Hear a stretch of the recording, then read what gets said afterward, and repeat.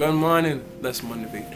Mark 11 verse 24 says, therefore I tell you, whatever you ask for in prayer, believe that you have received it and it will be yours. Two key things about that Bible verse that say, believe that you have received it. A lot of times, a lot of folks will believe in us, but we don't believe in ourselves because we have doubt, we have fear, and all those things going on in our minds and our heads.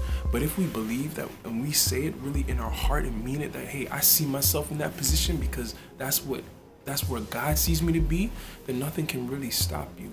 You know what I'm saying? But a lot of times we hold ourselves back. And the second thing is, of course, and the most important is in prayer, because, you know, God grants those desires of our heart if we truly believe in Him. And I just want to encourage you guys this week to stay in prayer and to also believe everything that you're asking for and be prepared for it. Because a lot of times, shoot, no matter what you ask for, if you ain't prepared for it and God gives it to you, you're not going to be ready. So have a blessed week. Keep those things in mind. And I love you. Peace.